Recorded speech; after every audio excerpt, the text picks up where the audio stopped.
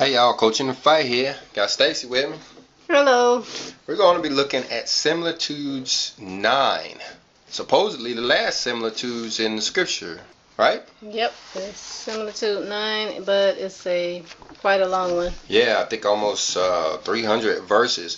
So we're going to break this down into a few sections. Today we're going to cover the first section, which goes about what? How many verses? That's 1 through 12. But we're going to do it bit by bit, piece by piece, and work our way through it the same way an ant would eat an elephant, because it is pretty huge. Yeah. All right, so what we'll do is we're going to go through the first 12 verses here, but hopefully I will remember to put links in the description or put cards at the end where you guys can find some good handy links to maybe some other videos or some other classes that will help you with Similitude 9, talking about the stones and the tower and the virgins. He finally tells us who the virgins are in Similitude 9, but that's way on down the road. And 1 through 12 is mostly an introduction. The greatest mysteries of the militant and triumphant church, which is to be built. So he's talking about the church, the true church, not the Reverend Pastor Deacon Dr. Doug's church down there with that steeple on top. But we're talking about the church, the big C church. Right? Let's look at verse 1. He says, "After I had written the commands and similitudes of the shepherd, the angel of repentance came unto me, and said to me, I will show thee all those things which the Spirit spake with thee under the figure of the church. For that Spirit is the Son of God." Okay, here Hermas is referring back to the beginning of commands, when the angel told him to write the commands and similitudes. And after Hermas had written them down, then the angel of repentance came back to him.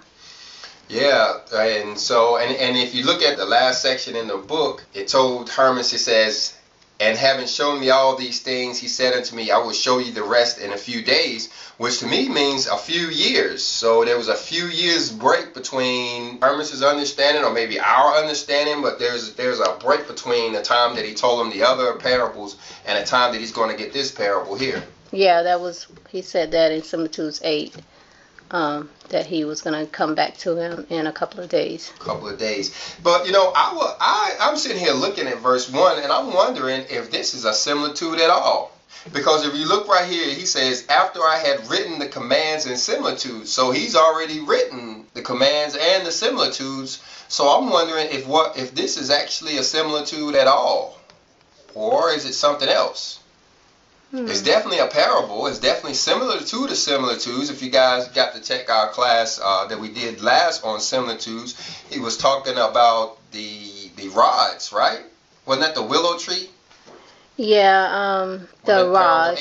The rods. And so, I don't know. It just jumped out at me that maybe this ain't a similitude at all. Let's see, what else is in here? It says, "And the angel of repentance came unto me and said unto me."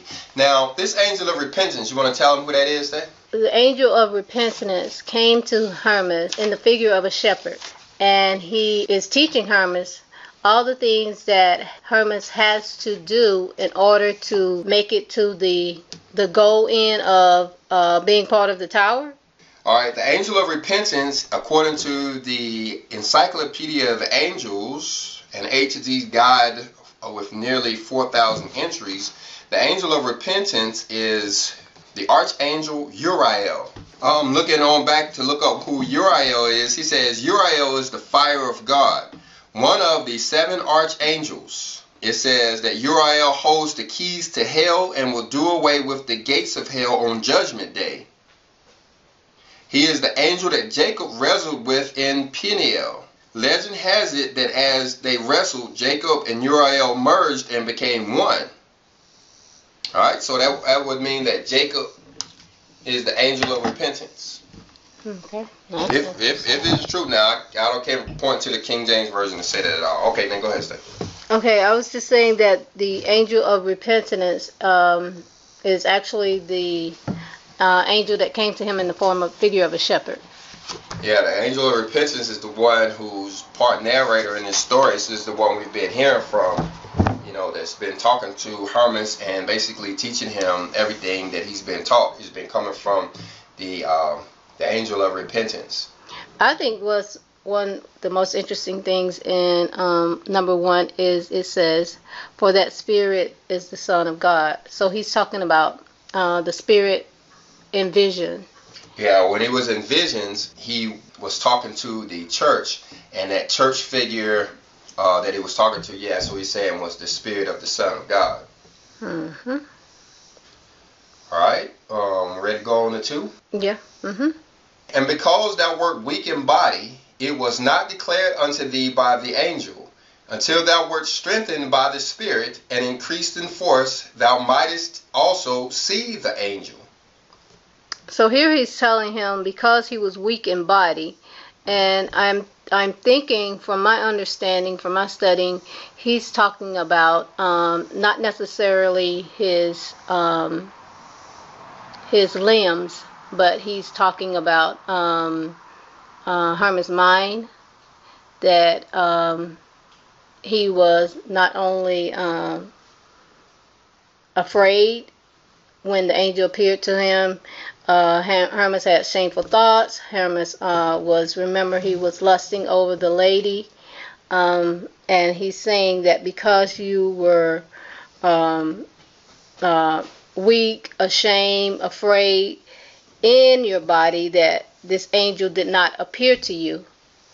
But now that you are strengthened, now that you know more, now that I've shown you more, now the angel has been revealed to you. What do you think about that? Well, he had to be strengthened by the commands. When we were going into this, Visions was the first book, and he was speaking, he was actually in a vision, or he was in a trance, and he was hearing from the church figure. And then the second book was the commands, where he went through all of the commands or the mandates there, where, like you said, he would have learned stuff about not having doubtful thoughts, not being angry, not being sad, and stuff like that. And so that's what it would have been where he would have gotten his strengthening from, was when he would have taken on those when he would have started following those commands. And I think that's what it says, what he says, were strengthened by the Spirit.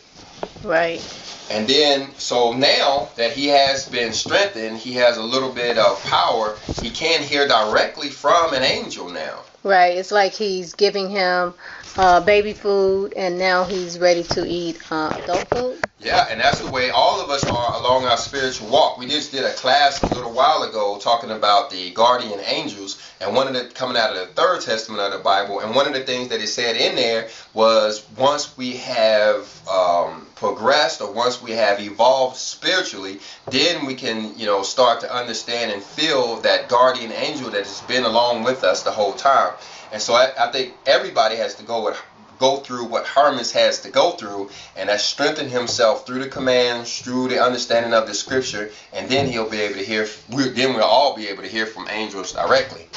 Yeah, well, that's basically how it works. How how we're not, the Lord will give you a little and see what you can do with that, and then He'll give you more, and then He'll give you more. All right. Yeah. So.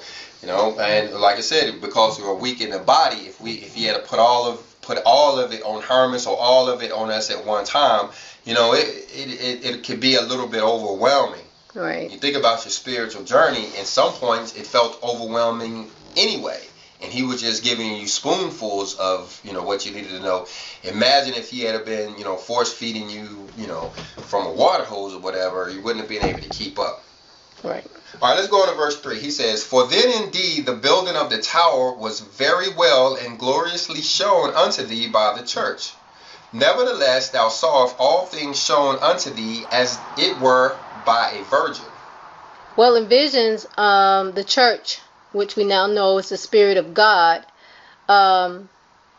showed Hermas like a preview of the church, preview of the tower, right? And I remember how the spirit, the lady, is what he referred to her as, kept saying, "You're so ignorant. You're so, why don't you know?" And so when it says by the virgin, I'm thinking it's more like childlike, innocent. I guess when I saw virgin, I'm thinking about those 144,000 people that's, the 144,000ers that's supposed to be virgins, and I'm wondering if there's some type of connection between those two. But I think you're right. I think he's telling him that he was, kind of immature, kind of unaware of what's going on. He hadn't really, he didn't really know a lot, so he was kind of pure in his thoughts. Even though he was ignorant, he was kind of pure at the same time. Right, because he kept saying, well, if you don't tell me, how will I know? And things like that, yeah. All right.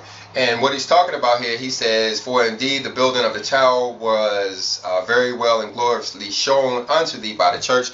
Similar to the same, and I don't remember if we covered that one at all in Visions, if we covered chapter 3 in Visions.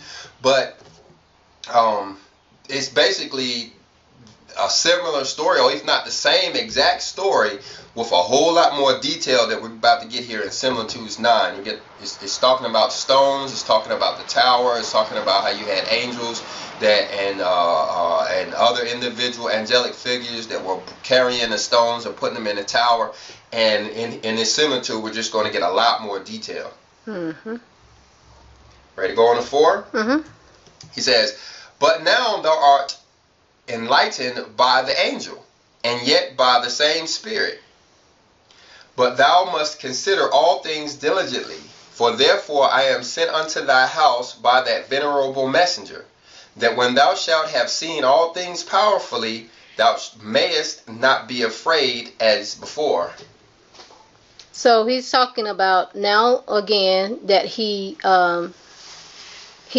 sort of, I guess, grown up, matured more, that he can understand, and that he won't be afraid. Remember, Hermas was afraid when he showed him the monster. Yeah, in the last, section 4 of Visions, that he showed him a parable, or like a figure of the tribulation, a big monster that came in and basically was threatening Hermas. And Hermas was able to defeat the monster by putting his faith in the Father. Mm-hmm. And he was actually able to defeat the monster and get past the monster. And that was something telling us how it is that we will survive the tribulation. It's not through our money, or not through our houses or our possessions, or even what we know or who we know. It is going to be that we have faith in the Father, in His Word, in His plan, that we will actually survive the tribulation. So he's telling him, now that you're matured and now that you're enlightened more, now that you know more, now you won't be afraid of what's about to come, what I'm about to show you. Yeah, he says, for therefore I am sent unto thy house by that venerable messenger, that when thou shalt have seen all things powerfully, thou mayest not be afraid as before. Yeah, I think you're right. He's not really going to be scared. All right, you ready to go? Mm-hmm. All right, verse 5. And he led me to the height of a mountain in Arcadia, and we sat down upon its top. And he showed me a great plain, and about it 12 mountains in different figures. So now we're getting ready to start talking about the mountains. Yeah, it's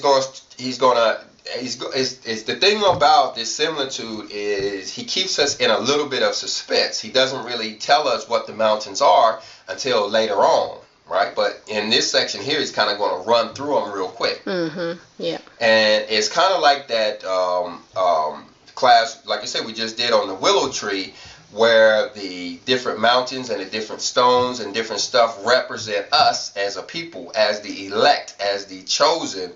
More specifically, is talking to you guys who are the chosen, that are going to survive the tribulation, and how you will fit in this tower. Some of you guys aren't ready to be placed in the tower. Some of you guys are still angry. Some of you guys are still doubtful. Some of you guys are still slanderous and envious. Some of the traits, jealous, and different stuff that you're going to have to get over. You're going to have to fix before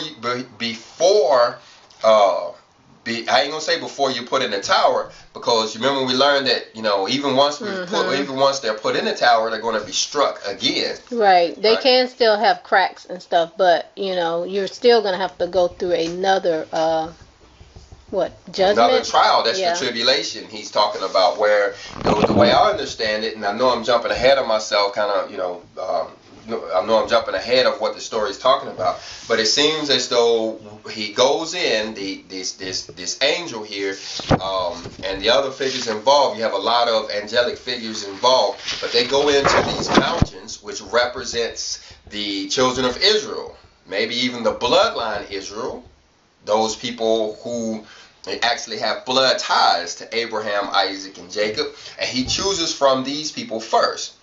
And he allows them to go into the tower, having gone through these 12 virgins, or these 12 virtues, where they learn stuff like long-suffering and patience and the fear of one Father and faith and power and different stuff. And then they're allowed to go into this tower where they sit and rest kind of comfortably for a while until the tribulation comes and the Yehoshua HaMashiach comes in the form of a venerable angel, or the top angel, and he examines each one of these stones, where it's like he pulls them out, like he pulls each one of you out, and then he takes a rod and whacks you. Now, to me, that's the tribulation. And some of these people who thought they were okay and thought they were fit to be in a tower, when they start going through the flood waters of the tribulation, talking about hate, talking about envy and greed and war and all of those things that are coming up on the world, once they are touched by those different events, some of those people will actually find out that they're not as solid as they thought they were. Some of those people will find out that they have a lot of hate in their hearts, even still. Mm-hmm. And it's going to have to be weeded out before. Yeah, and then just to carry on what happens then, those people who are found, in bad shape then, being, like I said, the mountains, the bloodline Israel, will actually be removed from the tower. And then he goes to the plains that we're going to find out, and he starts to bring people from the plains, which to me represents the Gentiles and everybody else. Those drafted in. And those grafted in, and then he starts replacing the individuals that were not acceptable to the tower. Those that, fell out in the tribulation will be replaced by the multitude, or replaced by the Gentiles, or replaced by those that, like you said, those that are grafted in. Okay. All right. Yeah, this is going to be a long chapter. It's a lot of information in this chapter, y'all. So y'all keep Stacy encouraged so she can actually keep it going through your comments. Let her know, keep how to encourage people. This thing has a lot of verses in it, and it's going to be some days when somebody not going to want to do some classes, whether it's her or me, and you guys can encourage us through your comments, and we appreciate that. All right, we ready to go on? Number 6, yes. Number 6. He says, the first was black as soot. The second was smooth and without herbs. The third was full of thorns and thistles. The fourth had herbs half dried, of which the upper part was green. But that next, the root was dry, and some of the herbs, when the sun grew hot, were dry. Okay, so is he referring to actual people? Yeah, these are not yet. These are the mountains from where the people come from, like their dwelling places. Like these mountains represent a group of people, because you remember later on he's going to go into these mountains and start pulling out stones, which represents the people themselves. Right. Okay. Yeah. So the first was the mountain that was full of soot, black. The second was without grass, without trees. It referred to it as herbs. The third was full of thorns, thistles, I think of briars like blackberry bushes, things like that. Number 4, the herbs were half dry up to the green with green roots. That means like they were dry on top, but they still had, I would think, like a steady foundation. The roots were still green. 5th is number 7. So yeah, and I'm looking here at my notes here just to give you guys a little bit of spoiler alert without going into these. The blood that's black as pitch, and you guys, like I said, stick around till you get to the cards at the end. I'm gonna put up a link to the class we just did on the willow tree, because it's very similar, right? Yeah, it is. It's where these mountains and these stones represent individuals. The blackest pitch ones are believers and apostates, or blasphemers. The ones, what did it say, bear with no vegetation. These are hypocrites and teachers of wickedness. They have no fruits of righteousness. What was the next one? Thorns and thistles. Thorns and thistles. Riches are the thorns, and thistles are involved in many business affairs. And then it says the half-dry ones are the double-minded ones, which only have the Lord's on their lips. And we're going to find out this in later on in the book. So you guys come back and check out some of the classes that we post up in the future. Hit that bell button down there, and you can get the classes as they come out. And also, as we said in the one with the rods, look for yourself in it. Yeah, and here you have to look for yourself in these. It's real easy to be the one who's want to be on I think it's the 10th mountain, 11th mountain, the 12th mountain, which are the good mountains. And everybody's going to want to say they're there. But the thing is, like you said, we're going to be struck in this tower by this tribulation again. So if we squeeze by the angel of repentance and be sitting up proud in this tower and then find out we don't have all of the virtues we need, we're going to get drugged off by there's some wicked women in this thing too that's going to drag these people back to the place where they came from. And let me tell you, they have a strong pull. These women do have the ability to pull you back where you came from. If it's hate, if it's anger, if it's frustration or whatever, and you haven't conquered that, they're going to identify you and they're going to take you back. Happily. Yeah, they're gonna be singing and cheering while they take you back to hate land. Right. Yeah, that ain't a good thing.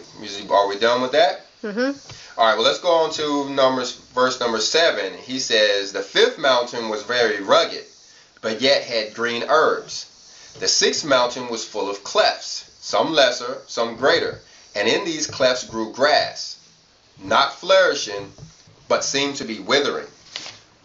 This reminds me of a class that you did a couple of days ago where you were doing, you were separating about the churches, the different churches. Yeah, it's basically the same. It's basically similar how, these individuals are in different groups. Now, it has its differences, though, that what she's talking about is Revelations chapter 2 and Revelations chapter 3.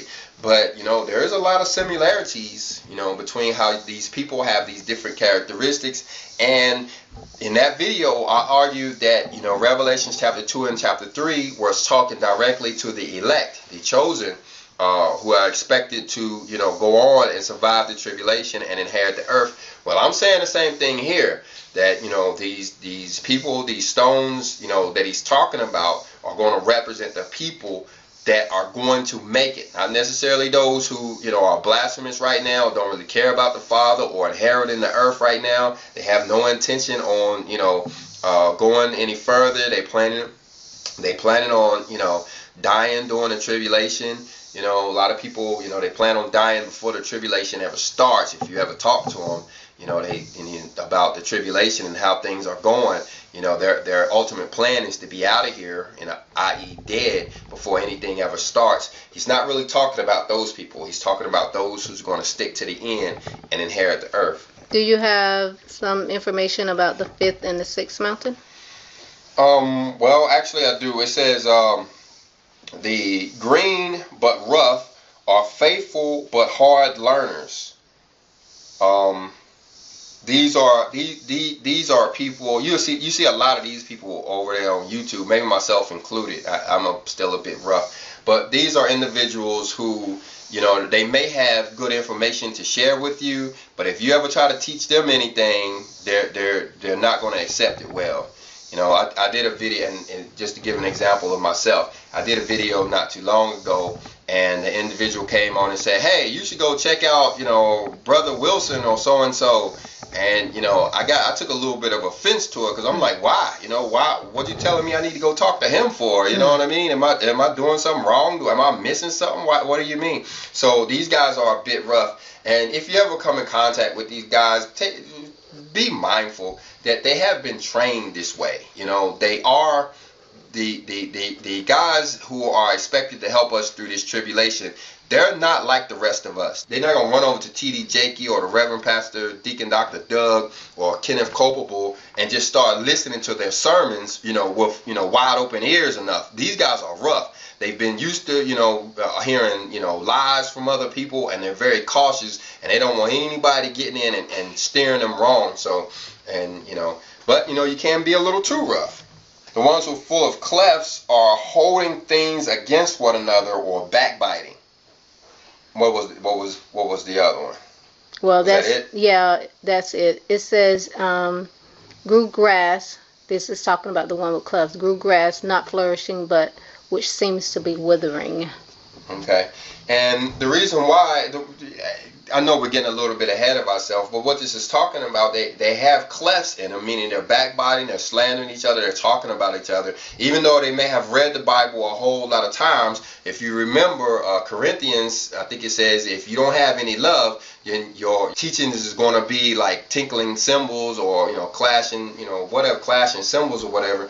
And so that's why these people aren't flourishing. That's why they aren't doing any good. They may be hearing a good word, on, Sunday morning, but then on Sunday evening, they're hearing the same person do some slandering, doing some backbiting, and it's kind of slowing them down. That's why the grass is not flourishing. Right. All right, we're ready to go on? Number 8, yep. Number 8. The seventh mountain had delightful pasture and was wholly fruitful, and all kinds of cattle and of all the birds of heaven fed upon it. And the more they fed on it, the more and better did the grass grow. So was this a good mountain? Let's see what I have in my notes here. Those on the seventh mountain were with cheerful vegetation. These are simple, innocent, and blessed individuals. They are clothed with the virgins. So yeah, this is a good mountain. Ready to go on to 9? Yep, number 9, the 8th mountain. The 8th mountain was full of fountains, and from those fountains were watered all kinds of the creatures of God. The 9th mountain had no water at all, and was wholly destitute of it, and nourished deadly serpents, very destructive to men. So the 8th mountain was good as well. It says springs. These are the apostles and teachers who teach truth and righteousness. Yeah, this is a good mountain. This is one of the first good mountains. Is mountain number 8. And like I said, everybody's going to want to hide on this mountain and say, hey, I'm mountain number 8. I'm mountain number 8. Mm-hmm. But you got to be careful. We got to learn what we need to learn. This ain't about glamour or vanity. The Father takes this stuff very, very seriously, and if we somehow sneak by without taking on the commands, without taking on the virtues, without learning who it is that we're supposed to be, like I said, once them flood waters start rising and your family starts hating on you, and you lose your job or whatever, and things start to get rough, your true color is gonna come out. Right. True color is gonna come out. Right. All right. Whereas 8 had all of the springs, and did all of the watering of all kinds of the Father's creatures. Number 9 had no water. Right? Mm-hmm. And it's with spots. He says these are the ministers who plundered the widows and gained profit from their ministry. Mm. These are the people that's getting paid off the ministry. Right. This is why, I don't monetize my channel or, ask people for donations or even ask people for their tithes money that they actually don't owe me according to Leviticus. I was listening to it the other day of how much you guys are actually supposed to be paying me for this. But you have to be cautious because you don't want to be part of, you don't want to be found on a 9th mountain, and that is people who are making a profit out of the ministry, who are getting paid for this. Right. It's one thing to be doing the Lord's work. It's another thing to be getting paid for it. Yeah. And you say it talks about widows. Yeah. Well, a lot of these churches, they're full of these widows, these women who don't really have a man in the house to help them stay logical. They go down to these churches where, you have this preacher there who, you know, is looking good, smelling good, and sounding good, telling them stuff that is really only designed to get their money. All he's really interested in is getting paid, getting the tithes money, and he's not really teaching them anything. He's not showing them anything. He's not as much as giving them any of the healing balm that the Lord has blessed them with. He ain't even trying to heal them at all, or figuring out what he's supposed to be doing to heal their ailments. But he's collecting their tithes money every Sunday, you know, and then, you know, doing with it what he will. Right. These are the ninth mountain people. All right, you ready to go on? Deadly serpents and destructive to men. Yeah. Yeah. It's a wicked mountain. Got serpents and ain't got no water, but it got snakes on it. Wow. Them snakes out in the desert are pretty tough. Them some bad snakes out there. Okay, number 10, the 10th mountain. The 10th mountain was full of tall trees and altogether shady, and under the shade of them lay cattle resting and chewing the cud. Okay, so this is a good mountain. Yeah, 10 is the good mountain. These are the old overseers, friendly to the servants, pure in conduct, good to strangers, those in want and widows, glorious, and as long as they persist to the end, they will be members of the tower. Okay. Reading my notes, like I said, this is on a little bit head. Some of this stuff is coming from, you know, a little head in this same chapter. You know, I'm not just making this stuff up. And again, I'll put a link at the end or in the description where you guys can go in and listen to the whole book, maybe the whole chapter, and that way you can read ahead. You know, by the time we put some more classes out, you already know some of the other stuff. But I promise you, I've read this thing so many times and over so many years that I'm going to be able to tell you some stuff that you ain't heard before. There's a lot of stuff in this book. Yeah, that is a lot. You start reading between the lines on this book right here, and you're going to find out a wealth of information, I promise you. All right? Number 11, the 11th mountain. Number 11. The 11th mountain was full of the thickest trees, and those trees seemed to be loaded with several sorts of fruits. And whosoever saw them could not choose, but desire to eat of those fruit. So the 11th mountain is another one of the good ones. We got 8, 10, and the next one is 11. Yeah. Yeah. So let's see what it says about 11. He said, this is the one with the fruit trees. He said, these are people who suffered for the name of the Son of God and laid down their lives, suffered and did not deny. These are people that was actually killed for the faith. That's what it means when it talks about fruit. Right. It's talking about people who actually had to die for the word of God. Well, we learned about that when he did the rods. It was talk about the buds, and then it was talk about the fruits. Right. And this is the highest you could go in this lifetime as far as the Father is concerned.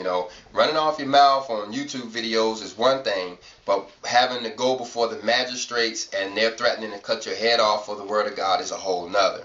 Makes me think of the disciples. Yeah, so a lot of those guys, Stephen, he would have got his fruit. Well, almost all the disciples would have got their fruit.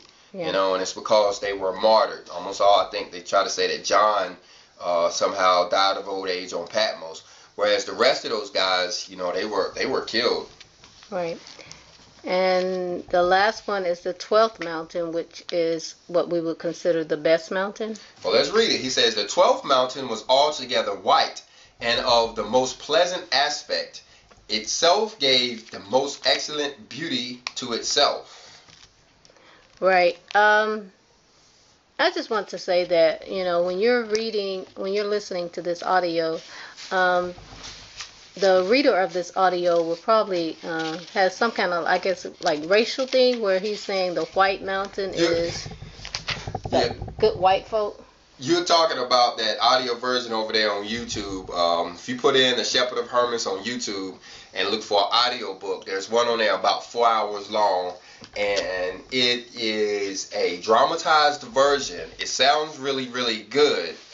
It helps explain, it at least helped explain a lot to me. but it is corrupt. There is some stuff in that audio book that I ain't gonna say it's a mismatch, because I went through the whole thing. I actually sat down one day with the audio book on the headphones and the William Wake edition, which comes out of the Lost Books in the Bible and the Forgotten Books of Eden, which is the one we're looking at here. I actually went through and looked at it word for word, and they did not do anything that I would call a blatant error or completely incorrect. But they put some words in there that'll make you scratch your head for a minute. The one Stacy is talking about, if you hear this, it's like what he says is that the people are born black with black bodies and black skin because they are wicked. Right. And those people who are white or have white skin are pure and holy. Mm-hmm. That comes from one of those religious groups. I can't remember which one it is, if it's the Mormons or somebody like that, who actually believe that. That's what they teach their people, is that black people are evil. Black people, yeah, they teach the people that being born black is a curse for wickedness. Wow. They teach that. And so what they've done, I don't know which religious organization this is, but they actually went in and took the book of Hermas and I translated it, they translated it in a way to suit their religion. Right. So you have to be real careful.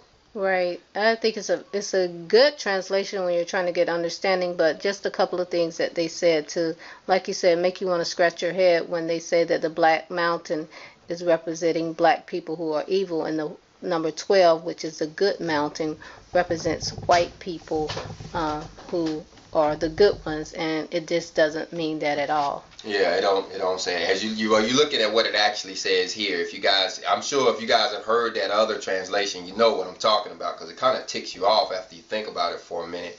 But I'll say, listen to that version for entertainment purposes only, if you're mature enough to get past that point. I mean, he's talking about stuff like breast-shaped mountains, and he didn't grab the venerable angel by his sack, and all kinds of stuff this dude be saying in there. And remember that part where he says you're foolish, and then it sounds like he said you're full of ish. Yeah. He I said I was foolish. like, turn my head like, what? What And is it he sounded like saying? he told him that you full of ish, Well, he didn't say ish. He sounded like he said a whole nother word. But yeah, so be careful of that. All right, Stace, I think that was all we were going to cover, unless you want to go on. Yeah, that was just the introduction of, like I said, the 1 through 12 mountains, but we're going to go into further a lot more detail of these mountains. And as we said before, look for your own self, see about the different things you have to brush up on in order to be a part of the tower. Yeah, don't be like the Reverend Pastor Deacon Dr. Doug and his flock over there talking about how y'all ready for the tribulation and ready for the rapture and ready to go to heaven and all of that stuff. You may not be as ready as you think you are. Until you meet these 12 virgins and pretty much know their names by heart. And should we show them the 12 virgins right quick? Sure, show them the 12 virgins. I was listening to it the other day, and I got a lot of work to be done as well. This look like it right here, guys. We're going to go ahead, before we close it out, we're going to go ahead and tell you who these 12 virgins are. These women that are going to have to become a permanent part of your life in order for you to dwell in the tower. It's the same chapter, but it comes all the way down here to, it kind of starts in 141. But in verse 142, he says, the first is called faith. The second is continence. The third, power. The fourth is patience.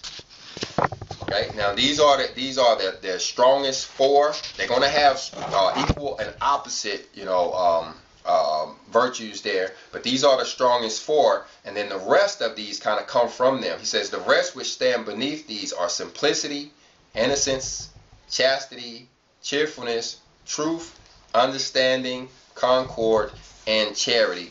And this is where you want to pull out your dictionary and actually look up these words. Mm-hmm. Yeah, and as you were saying, these 12 women will and want to come and live with us and be a part of our lives every day.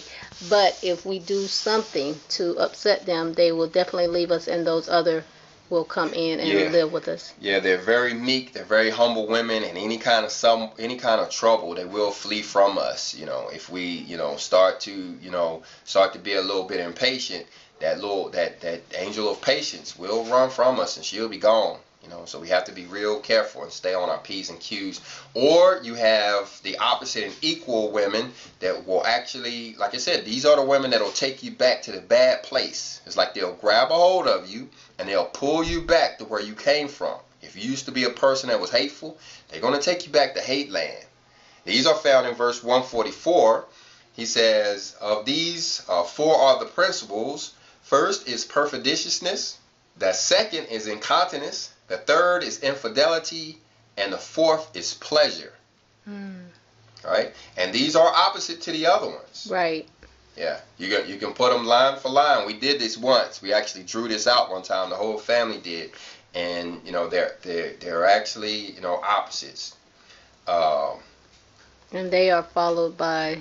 Yeah, and then the lesser ones, the ones that are born from these guys, if you can't get over these four, these other ones, these other 8 are going to make a part of your life too. He says, the rest of which follow are called thus: sadness, malice, lust, anger, lying, foolishness, pride, and hatred. Yeah, this is going to be a good class. I mean, it's just so much in Hermas that... Oh, it's a lot. It's just so much. I mean, it's like a book of life. Yeah. It really is, just encased in this one book. Yeah, it was supposed to be part of the New Testament. It was supposed to be in our New Testament Bible. It was at one part considered canonical, meaning they would have included in the 66 books. But over time, the Catholic Church fell out of love with it, and they actually put it down and didn't include it in the books, in the 66 books. But I say we're supposed to have all of this information. We're supposed to know this already. Look at this part right here, and then we're going to close this out. It says, the servant of God, which carries these spirits, talking about these evil spirits, shall indeed see the kingdom of God, but he shall not enter into it. So, and remember remember our Savior said that the kingdom of heaven is at hand. Meaning that it's already here. It's a place that we can dwell. It's kind of like a state of mind. But if we carry these wicked spirits, we may be able to see that kingdom or understand where that kingdom is at, but we won't be able to live there. Sort of like Moses. Yeah, so like Moses, yeah. And of course that was a living parable, and he had a real kingdom, whereas our kingdom, like I said, it's more like a state of mind, where some people now live in the kingdom of heaven, while other people live in the kingdom of hell, even though we may live in the same house. Right, simply because of these 12 wicked virgins. Exactly. All right, y'all, so we're going to go ahead and close this section out. Like I said, y'all leave your comments. This is going to be a lot. It's going to be a lot to this book here, so it may be in 10, 12, 13 parts. I don't know. Yeah, it's a lot of verses. All right, y'all, anything else before we close it out, Stay? Just stay tuned. Like I said, this is a good book, and I guess if you could grasp Hermas, I believe, if you could grasp Hermas, you really could. Just what it says, enter the kingdom of heaven, and And you can stay there. If you can get this message, you can actually, start to take advantage of the fact that the Messiah has returned already, and he is our king, and he will direct our paths and keep us, safe, and, take care of us and give us the blessings of our heart and all of that kind of thing. But we have to take on the good virgins first. Right. And that's why at the end of our thing, what do we say? Patience, power, continence, and faith. That's where this comes from. There's patience, power, continence, and faith. We teach virtues. Yep. Shalom. Shalom. Hermas Academy. Power, patience, continence, and faith. We teach virtue.